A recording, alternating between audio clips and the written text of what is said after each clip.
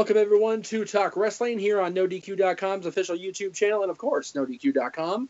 I am joined today by the panel of experts here on NoDQ.com, if you will. Well, I consider myself an expert in the world of professional wrestling sports entertainment. How about you? Of course I do. You know why? Because I'm Jeff fucking Meacham. That's why. I love that shirt, by the way. I do too. Aaron, where can we buy one of these shirts? ProWrestlingTees.com. Do a search for No DQ or check out the link in the description box. Because it's always there. Because Aaron knows how to plug this stuff. Because he's the man. That's an awesome shirt. I love it. Somebody needs to send me their extra L or double XL, triple XL shirts that they don't wear no more. Well, I'm a charity case. I'm gonna reveal the trade secret to everybody right now up front because that's just the way I do my show. I had a series of shirts made here locally in town by another guy that wasn't Pro Wrestling Tees. Pro Wrestling Tees saw the interest and went, "Ooh, let's do that." Yeah, I gotta say that is a very groovy shirt, but the only thing groovier than that shirt is your background, Jeff. I love that background. The background is strictly for David's current state of mind. That's exactly why I put it up, just to see how it would mess with him. Very nice. Tranquil. It's very, very tranquil. You know, I figured. We talked last night, and Dave said he would love to be on Talk Wrestling. I figured, you know what? Let's just bring both of you guys on and give you guys the same treatment that I get from these crazy people that watch me every week, and just feed you guys the same questions, and we'll do a panel answer. Sounds good, and I'm here just for the ride because you have no idea what you're doing when it comes to Skype and production. I barely know what I'm doing. We've had to restart this a couple of times because of technical problems. This is take 3, kids, and if third time isn't the charm, then Ginger Rage will be in effect. Yes, so now I know what it's like to work for ESPN. Yeah, hopefully the quality's decent here. I mean, I feel like I spent all this money on a Mac and I'm still having all these problems. So maybe PC's not really that much worse than a Mac. Well, we all can't have retail job, luxuries and be able to afford all kinds of ridiculous equipment and be able to, do stuff like that. So it is what it is. It is what it is. All right, well, let's get this party started, Jeff. Let's do. All right. First question comes from Mark O'Connell. His Twitter handle is @GaryCopelandFan. Who Gary Copeland is, I have no idea, but probably a football player or something. I don't know. That's something. I'll have to research it and let you guys know next week. What are your thoughts on the current proposed WrestleMania card? I'm assuming he's talking about the post that you made on, or I'm assuming Steve made that post on the website. I didn't see you actually posted that, but he's talking about the card that was put out there for the world to know about, and he says I think it's underwhelming to say the least. We kind of touched on this during the Chamber predictions, and said that it is very underwhelming. But let me throw it to you first, Aaron, because you're the one that broke the news on your own website, or Steve did. What do you think of what we're looking at if the WrestleMania card comes to fruition? I think it's fine. I've talked about this on my videos. I think that when it's all said and done, WrestleMania will be a good show. If anything drags WrestleMania down, it will be the fact that it's a 7-hour show. I think that will be the biggest factor in that show not living up to expectations. I think that Seth Rollins and Triple H, that's a match that they put a lot of stock into, and if it goes through, it does happen. I think it will be a good match. I think that Goldberg and Lesnar, that is what it is. It's a drawing card.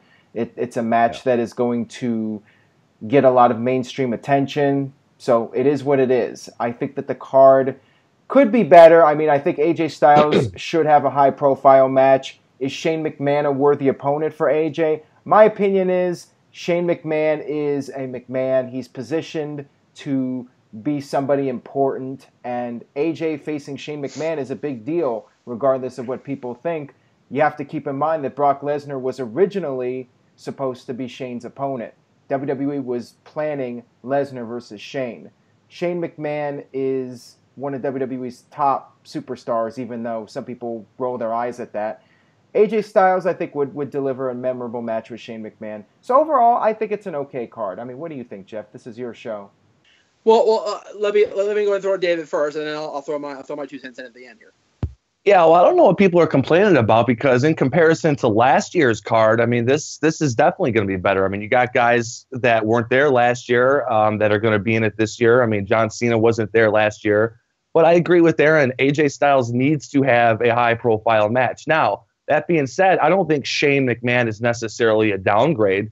if you look back at the King of the Ring, that was probably one of Kurt Angle's most memorable matches in his early year. Definitely. Was against Shane McMahon. And you know Shane, he'll go all out, man. He's like one of the boys. He travels with the guys. He don't mind taking bumps. I think it could be entertaining, you know. Would I like to see him going with the WWE Championship? Sure, but it is what it is, and you know they're catering to the part-timers again, all to, you know, gain media interest. Yeah. I totally agree with the Shane McMahon thing. Honestly, I think this could be Shane McMahon's tamest outing. When you think about it, he doesn't have to do a bunch of high spots. He doesn't have to do a bunch of, you know, diving off of cages or going through tables or whatever. He can have a wrestling match with the best guy on the roster. I still think Shane will take the crazy risks. He will, but he doesn't have to this time, is my point. He doesn't have to go completely batshit crazy like he's done against, you know, The Undertaker or against Kurt Angle or, you know, whoever. You know, or Fallout Titantrons. It's but you know he will. That's why Shane McMahon is who he is. He's willing to go out there and take all sorts of crazy risks. But I know what you're saying. You know, I know what you're saying because AJ can do all that stuff too, and AJ can really carry it. Yeah, and the thing is, for those of you that didn't watch WrestleMania WWE 24 WrestleMania Dallas, we all saw the McMahon family's reaction to Shane's Hell in a Cell outing. They were mortified. And I can't fathom a situation where Marissa or his parents would even think about letting him do something that crazy again at his age. Yeah, don't forget at the Survivor Series, he suffered a concussion, too, a mistimed, you know, big spot that he was doing, jumping from one end to the other while getting speared. Wasn't Roman's fault as much as I would like to blame him. It's not his fault. You know, it was just a freak accident. He hit his head. And so you got to wonder, the guy that's getting up there in age who's not a full-time performer, you know, how many more risks does he want to do? And I think for him, he's probably looking forward to wrestling AJ. AJ's been the best wrestler in the world now for the last, you know, few years at least. So yeah, I think he'll be great. If your top guy is being forced to retire due to concussion problems, you don't put a part-timer there with concussions. You just don't do that. Right. So, all right. My opinion overall on the card, it's not going to, like you said, Dave, compared to last year's, it's apples and oranges. It's heaven and hell. It really is. It's completely 180 from what we were presented last year at this time. Now, Aaron makes a good point. If the show goes live on the network at 5 Eastern, 2 out here on the West Coast, that is 7 hours of programming. And Aaron and my son and I sat at Wade's house the entire freaking day last year. We were exhausted. And Aaron, have a fun time that he is like, let's tape. And we're going, oh my God, I'm going to die. Right. My poor son, God bless him. He's, you know, at the time he was, you know, whatever. He had just turned 8 years old, and he's a trooper. He's staying awake, and he's like, I'm glad WrestleMania is at my house this year, because if it goes long, he's going to bed. Because luckily he has spring break the next day, so it's not a big deal. But still, I think it'll be better this year if we get what we've been rumored to get, and even if it's tweaked, it can't be as bad as Triple H and Roman Reigns and a 30-minute Rock pyrotechnic segment. It just can't. Yeah. Oh, right. Good. But I got to ask you guys, I mean, is it more impactful? Like, you look at WrestleMania 31, and Aaron, you were there, right? Yep. You only had like 5 matches or so on the card, and 5 or 6, right? And all of them were very meaningful. Now, do you rather have something like that where you just have long matches and all of them significant? Or do you want to try, like you see the early days where they cram 12, 13 matches in, you know? To me, like, your son's got a higher attention span than me, Jeff, because I couldn't sit through that 7 hours. The problem with cramming the matches, here's the deal. They were cramming 13 matches in 4 hours or 3 hours. Yeah. 13 matches in 7 hours is not a big deal. That's like 2 matches an hour. That's nothing. Right. Right. That is more feasible, but like you said, at WrestleMania 31, when Aaron went to, you know, Santa Clara, whatever the hell it's called. Yeah, Santa Clara. They had a limited amount of matches that they spread out, and they put a bunch of filler in. Oh, there was more than 5 or 6 matches. There was like 8 or 9. It was still a pretty long card. You sure? The main card? Yeah, it was still pretty long. You know, they also had that Rock segment with Ronda Rousey and Well, right, that was over a Triple H half and hour Stephanie. alone. Yeah, that took up 20 minutes of time. So there were some other segments besides matches, but it's still, I think there was a good 7 or 8 matches. I seem to remember there being quite a few, but I don't know. I mean, I just think the shows are too long in general. I know the idea behind making WrestleMania longer since it's their Super Bowl, but at the same time, I think they're really pushing it too far with the length of the shows. And the problem is now they're making the big four the same length. Yeah, it's just so it's not a special thing if WrestleMania. For me, it's just an all day affair. I mean, I get up at 6:30 in the morning West Coast time. I'm on the computer right at 6:30, and literally on these kind of days like WrestleMania, the only break I'll take the entire day is to eat. And between that, I'm on the computer the entire day for one reason or another. What's so funny is the first Mania I ever went to, the one in Anaheim, where they had the Fatal 4-Way, they advertised it WrestleMania all day long thing. It literally is all day long now. Yeah. It really is. It is. Next question comes from a very fun contributor, Matt Big. His handle is MattBig123. Would you guys say the 2016-17 Miz is better than the 2010 Miz? Yes. Aaron, oh, absolutely. Okay. I think The Miz is at the peak of his career, actually. I think he's really stepped it up, and he is one of those guys that just keeps getting better and better. And I have a lot of respect for the guy because you don't see that often. Sometimes you see a guy get good and then he just is on a plateau and he never really gets better. With The Miz, he has consistently been getting better since his debut. And yeah, I would say he's even better than 2010. He's not being pushed as strong as he was back then, but he's still one of the top guys on SmackDown, and he's been doing amazing work. I mean, I think The Miz, to put it in his own words, is awesome. Yeah, and he's really held down the upper mid card for a while now, the last year or so. And, you know, he was a guy, not that he has to earn my respect, like who am I? I'm just some peon. But I was critical of him for years because he didn't work the indie system. Same thing as Roman Reigns, you know, reality TV guy. And I poo-pooed on him for a while. But now he's become that character that you love to hate. He's a great heel. You know, I don't ever see him going face anytime soon because what he does as a heel is perfect. He gets under people's skin and then he does his job, you know. And absolutely. He's had some quality matches too. So I definitely. I have noticed over the years that the nicest guys on the street make for the greatest heels. You know, people criticize me when I do shows like this with you guys for being, you know, cocky and whatever. But I'm generally a nice guy.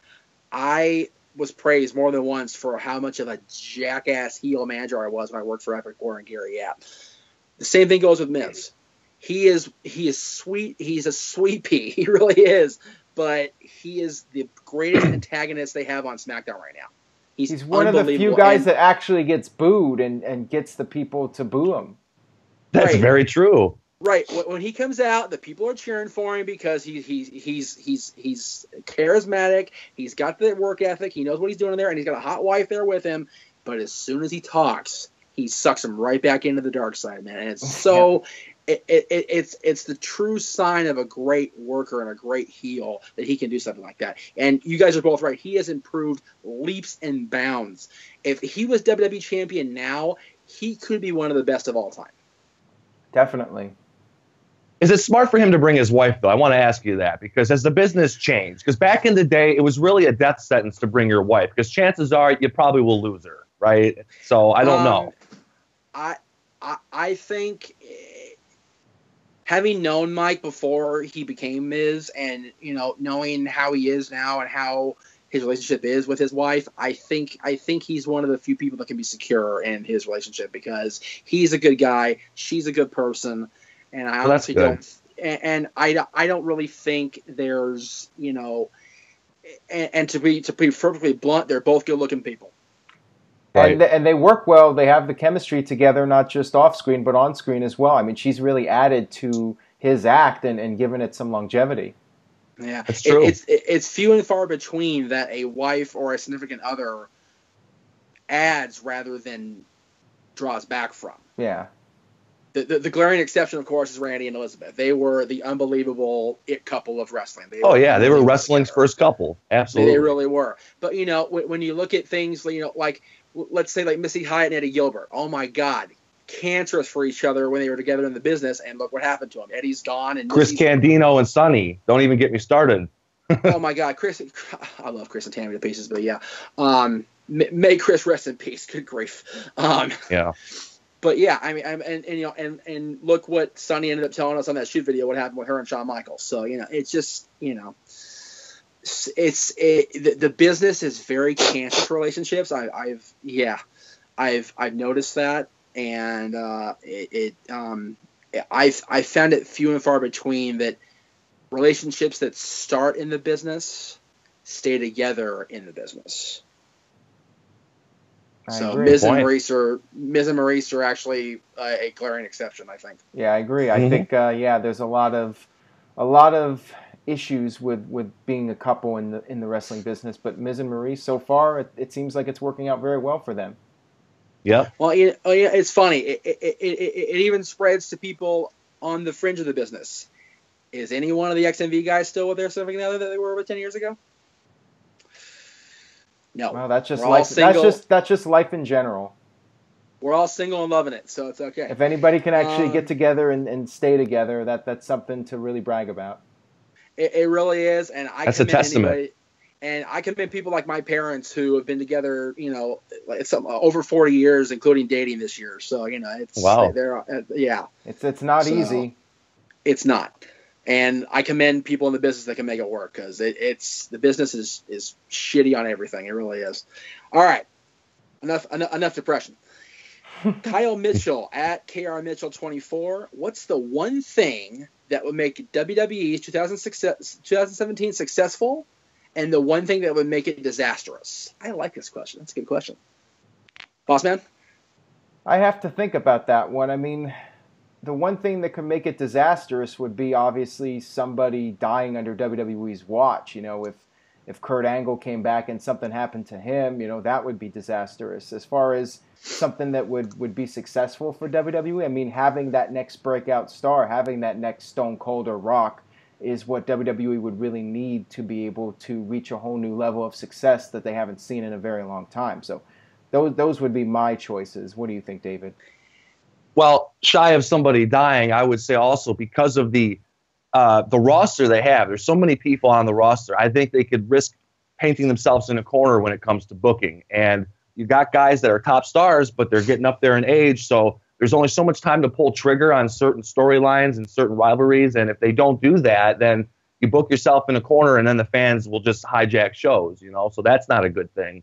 But I think a good thing for them would bring Kurt Angle back. Let him wrestle a program with somebody. Come on, let him have a series of matches. Kurt Angle, baby. Fans want to see it. David, you said the key phrase, and I'm so glad you said this, because I want to bring this up with you guys here on camera with me, because this really pissed me off when it happened. After the UK tournament, I was uber critical of the fans and the way they were literally hijacking the show. And I got to, they're just chanting along. No. They were chanting to hear themselves chant. They weren't chanting anything special. They weren't chanting anything that had anything to do with what was going on in those 20 by 20. And I thought it was complete bullcrap. And I thought it was lame of them. And, I got a little bit of heat for comparing it to the NXT crowd. The NXT crowd is nowhere near that bad. They have at least some semblance of respect for the competitive. I don't know. I've heard they've done some bad chants lately that really got under people's skin. Have they? I haven't heard them on. I mean, maybe they ended out on TV. I don't know, but I heard them in the UK, man, and they were just obnoxious. Oh, I totally agree, Jeff. I would say I'm sure some people will be upset with this comment. I think Portland had a better crowd than that UK crowd. I mean, Portland. The fans, they were actually... You guys were hot in Portland. I heard it. You guys were hot. They were actually invested in what was going on, and they were reacting to what was happening instead of trying to come up with all these clever chants and trying to be overly smart and that sort of thing. So they were just enjoying the show and playing along with everything and going along with it. The same thing happened in the little bitty Rabobank Arena here in Bakersfield, or theater, whatever the heck it's called up there. We literally had less 2,000 people in that place. And other than a few smattering, lame asses or whatever, the people chanted. I mean, they sang Bobby's song. They sang Shinsuke's song. they did the normal chants with the normal people involved in the NXT matches, but it wasn't like just. I swear to God, they were chanting, hearing themselves chant, and it really got on my. Any crowd that does the "We Are Awesome" chant, I mean, I'm not a fan of that. Yeah, but don't get me wrong, though. The UK fans are great, and I really, really love the British style of wrestling. You know, it just happened to be at this show. They must have all gotten together on social media and said, we're gonna do this, and and that's what happened. David's trying to save face for all of us here. He is. And God bless you for it. Listen, I'm not knocking every single fan that resides in the UK, because Lord knows I've got plenty of them on Twitter that'll kick my ass if I do. Exactly. That's why we got to watch our P's and Q's here, Jeff. But that crowd in that little theater, whatever it was just over the top obnoxious. And I had a real problem with it, and I had a real problem with getting heat for saying it. What about the ECW show? Remember the first one when they brought it back, the one night stand, and when Cena was in there, and they're like, fuck them up, Van Dam, fuck them up, Cena, Swallows, I mean, they were getting creative too. Well, that was just funny. That was funny. That was funny. Number one. Number two, Mike and I were chanting right along with him here at the house. So trust Classic. me. Jeff would be a hypocrite. Well, no, if things had worked differently, I'd have been in the skybox with Rob's wife at that show. It didn't work out that way. So I was perfectly fine sitting in Mike's living room, throwing beers back and chanting along with the crowd, whatever. But the problem is, it's to the point where the ECW crowd purposely guzzled Cena, and pretty much only Cena. Yeah, that's true. The UK crowd chanted on everybody. It was just like, ugh. Yeah, it did the wrestlers a disservice too, because I really thought there was some decent wrestling, some really good wrestling, So I mean, yeah, that's the thing. I'm trying to convince my father to branch out away from Raw and SmackDown and watch the Cruiserweight Classic and watch UK Tournament, but all the chanting just like he's like, so it's obnoxious. It is. All right, enough ragging on the UK crowd. I love you, Brits. God bless you guys. Yeah, we love the UK. We do. I get so many tweets from the UK. I have got Ty Marshall UK as his Twitter handle. He's one of my favorite contributors to the show. I love that guy. He's awesome. Hi to my friends in Falkirk, Scotland. Oh, there you go. I got family in Scotland somewhere. I gotta look it up. All right, I got 3 questions from a regular contributor. His name and Twitter handle are Mr. Yuck. MRUYUKK is his name. First one says, everyone clamors about Angle versus Styles in WWE, but what about Angle versus Samoa Joe? The TNA bouts ruled.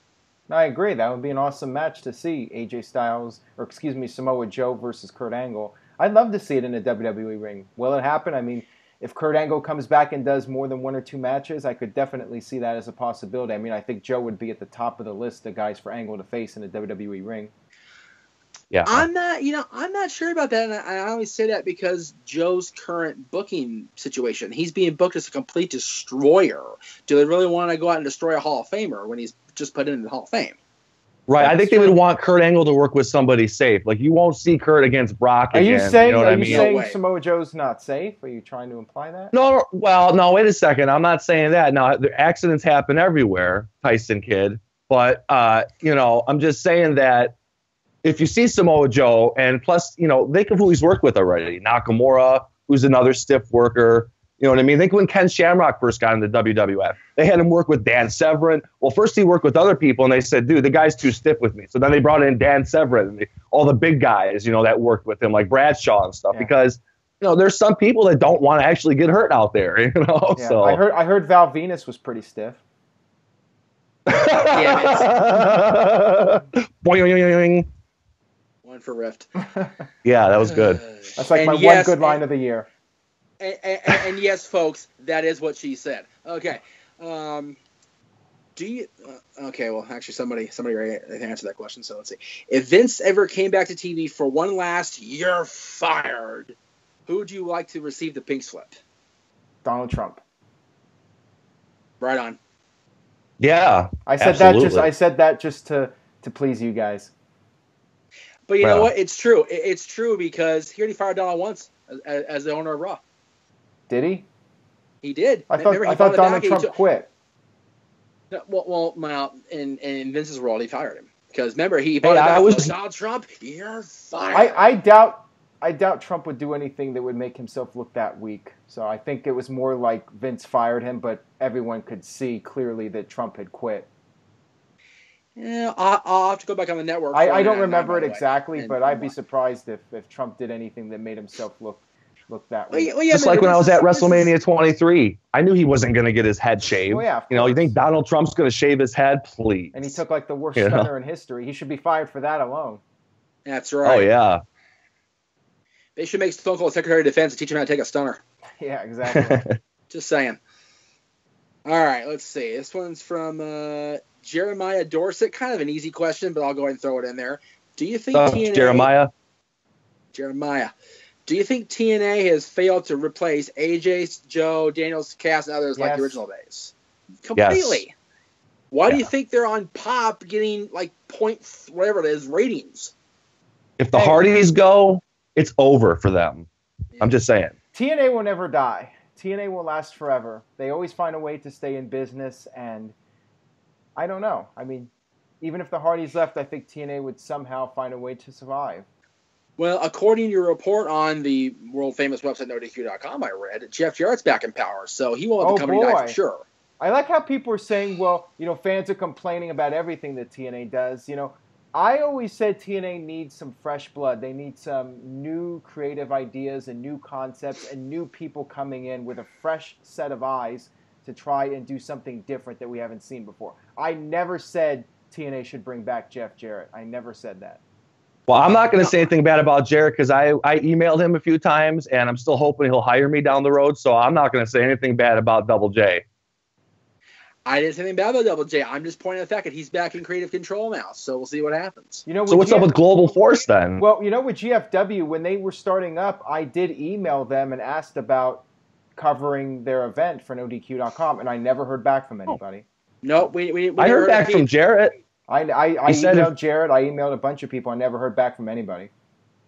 Oh, you think they'd want the press? You would think so. I think Jarrett didn't like the coverage we gave him when he was the NBA champion on Extreme Mayhem and buffed us as a result. Why? There was nothing wrong with that. I know. It was just he totally kayfabed us, remember? Yeah. I don't know. I don't know what the deal with Jarrett Well, he's old school, right? Jarrett. But I do agree. Okay, fresh faces is what TNA needs. Well, as far as Jarrett being old school, we had Dusty on the pro the same damn match, and he went completely off script on us. So. Well, he went off script because you went off to play with kids, Jeff. That was before I went away from the conversation, smartass. That's not what I'm talking about. How could you leave the conversation with Dusty Rhodes? That's unbelievable. I had a job. I had to get to. I'm sorry. Oh. I hope he understood that. He did. Unfortunately, my co-host didn't and made a career off that Dusty quote. Well, it was a blow to Dusty's ego that you were leaving to go play with kids instead of talking to the American Dream, if you will. I talked to Dusty long after that. Everything was fine. First of all, stop saying play with kids because they can get misconstrued, okay? Don't say play with kids in today's age. It's exactly what Dusty said. It was his exact words. Play with the kids, if you will. It's exactly what he said. But I will say only one person ever obsessed over that after that interview. So, anyway. Same person that obsesses. That's right. Let's see. Where are we at here? Oh, okay. I can never pronounce this guy's name, so I'm sorry about this in advance. Jishnu. I just call him Jishnu. Jishnu. Well, we'll just do Jishnu. That works. Okay. What is the finishing point of the Miz Daniel Bryan storyline? There is none. Exactly. Why are they doing it then? What is the point? Right. And that's what I said, booking themselves into a corner. Yeah, it's to get Miz heat. Exactly. That's all it is. Because, Daniel Bryan won't be allowed to wrestle as much as we would love to see that. It's just not going to happen. But the thing is that there's only so much heat he can garner from an invalid. He'll have to literally kick his damn... He'll have to kick Bryan's head off to really garner the heat. Did you just call Bryan an invalid? Can he wrestle in the ring anymore? Yes, he can. WWE won't allow him to. His own doctor said he could. Well, he was convinced to retire, so it was his choice. Well, about as much of his choices as possible, If he really wanted to go work somewhere else, he would have gone and worked somewhere else. Getting out of the contract isn't that easy, Jeff. What's that? Getting out of the contract isn't that easy. No, it's not that easy. And WWE doesn't allow their wrestlers to work as private contractors to other indies, it seems like. I think they would do more business if they, like back in the day when they would do interpromotional things with Memphis and stuff. I think it would help WWE to allow their wrestlers to work the indies, but whatever. If Brian wanted to make a point, he would have sat the contract, got released, and then found work somewhere else. But sitting out. Well, look at how that worked out for CM Punk. Yeah, sitting out of the contract's counterproductive. I think Brian would rather be doing anything rather than just sitting home. Right, at least you're on screen, you're getting a paycheck. That's my point. He's still on screen, he's still getting a paycheck, and he's still happy to do it. So the fact that he was forced to retire is a crock of shit, because if he was forced away, he'd be pissed about it and wouldn't come back. Well, I'm sure. It's just like when a CEO gets sort of forced to retire of a company, it's that sort of thing. You're coaxed into it, I mean, believe me, he wants to wrestle. But it's like, have you seen the Simpsons episode when the guy at the power plant was pretty much forced to retire by Mr. Burns? Do you remember that? That's pretty much how I see the Daniel Bryan thing. Yep. All right, well, we're going to agree to disagree on that. It's my show, so I can say that. All right, let's see. This one is from Brett Siebenhair, I guess I say it. It's a question just for Aaron, though. Okay. Why does good old JM always sound drunk? Are you drunk, Jeff? I'm not right now. Well, I have no idea then. I would hope not at 9 in the morning. 9:30, but yeah. No, I'm trying to think. The last time I was drunk on a no DQ broadcast. Trust me, if Jeff was drunk, he would be slurring his speech. He'd be talking about the Hall of Flame, Broom Key, and all that good stuff. Absolutely. And then he might have sunglasses on with a backwards hat too. And Jeff is an angry drunk too. Not always, but most of the time. Jeff is too nice right now to be drunk. This is very true. I'm a much better place than I was last time I drank on a no DQ broadcast. Yeah. Trust. Aaron knows exactly what broadcast I'm talking about that I was drunk on. I'm not going to mention it on air, but I don't even like drinking that much. Well, no, it takes too long. It was a series of tapings that went on throughout the day, and I just kept drinking. What? Okay, it's the XMV SummerSlam recaps with Mike and Jeff. Go back and watch it. It's on the No DQ YouTube channel. By 2006. You guys 2006, Jeff is long gone, man. I am slurring. If you want to see drunk Jeff, watch that video. But Mike had to carry your ass. Well, I think nobody could carry anybody at that point. No, because Mike was drinking too.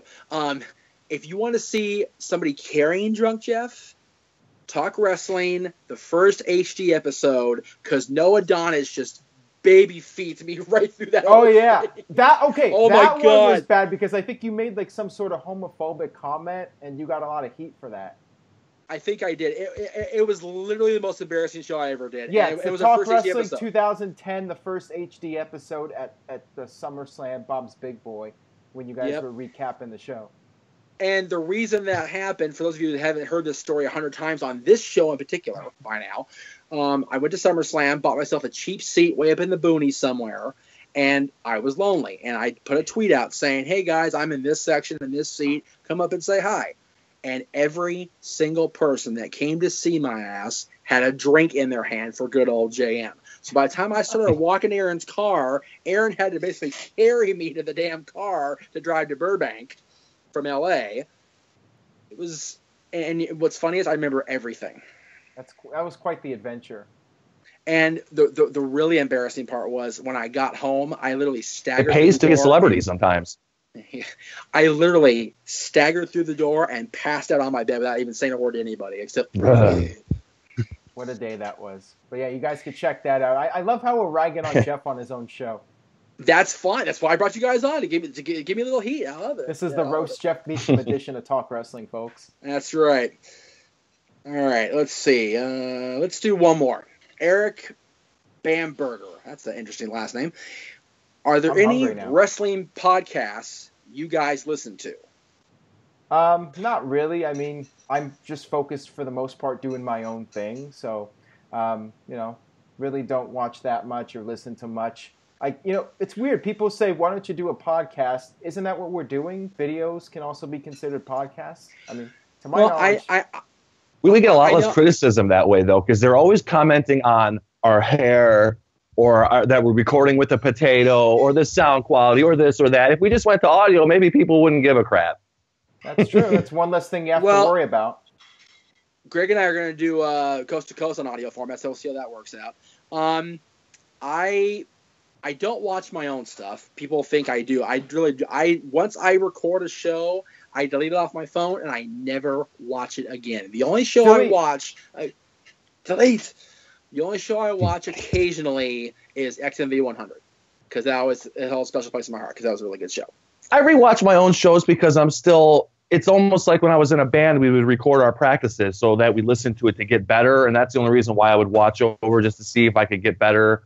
Now, besides you two, obviously, who I watch, you know, I mean, you're almost to 1,000, right? Yep, Aaron, you're almost there. road to 1,000. Hashtag road to 1,000. Yeah, I mean, I watch myself, you know, because I watch back like my old stuff from like 2011. I'm like, wow, I was so bad back then. Oh my God! That first video of yours, you were so shy.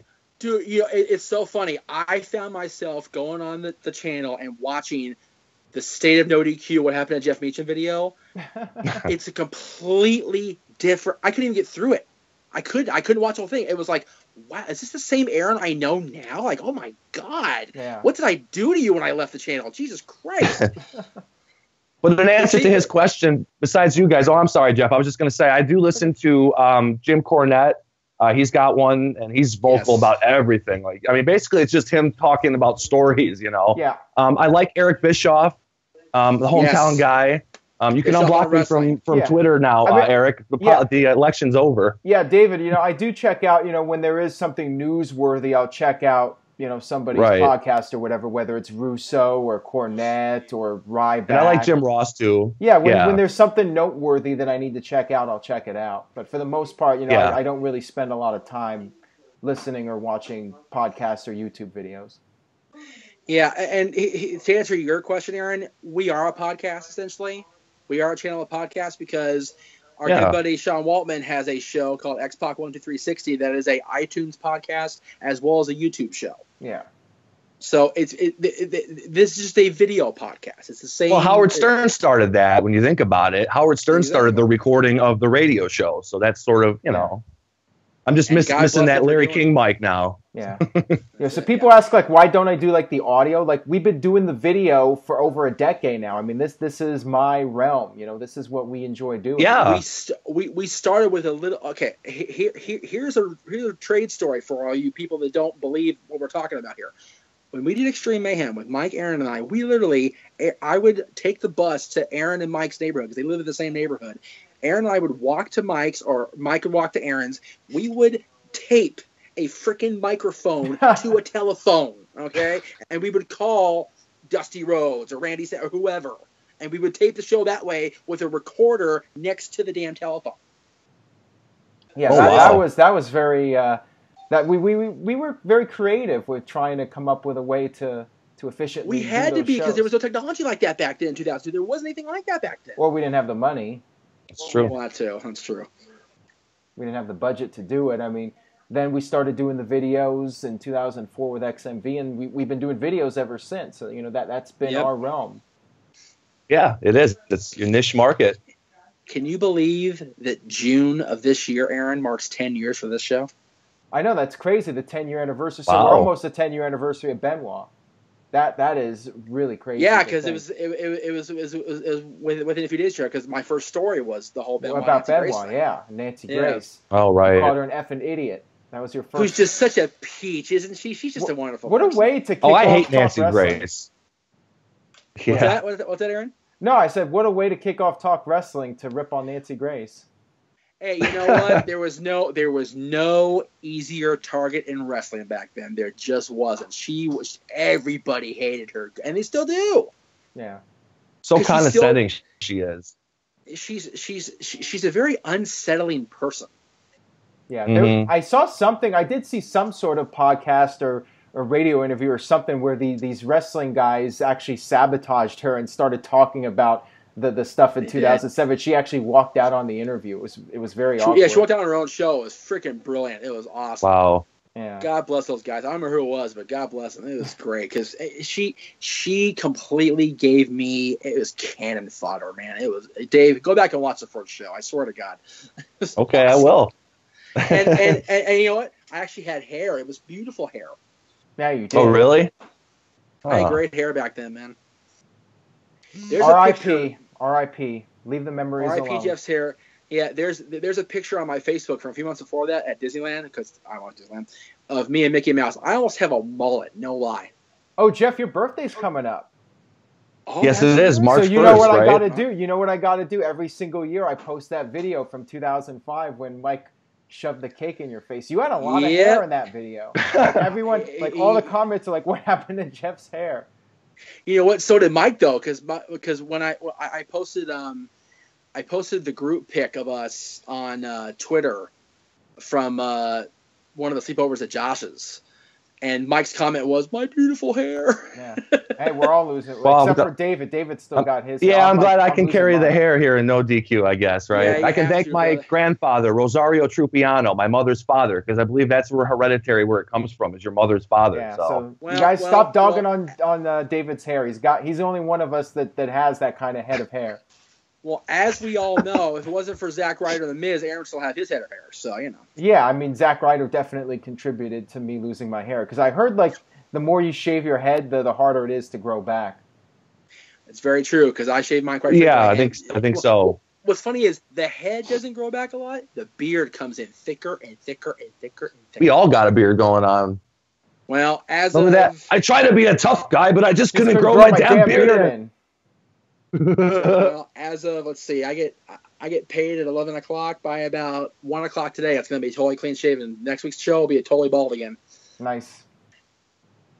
Good stuff. All right, let's wrap this up because we've been going for a while. Over 40 minutes. I love it. Woo! Once a month we'll have to do this. Once a month, just get a whole bunch of questions together, get you guys back on Talk Wrestling. Because I love interacting with you guys more. I just being a talking head in my own phone. Yeah, it's good stuff. I enjoy it. All right, so we'll wrap this up. All right. Oh, you wrap this up. This is your show, my damn show. Let me wrap up the show. David, plug, sir.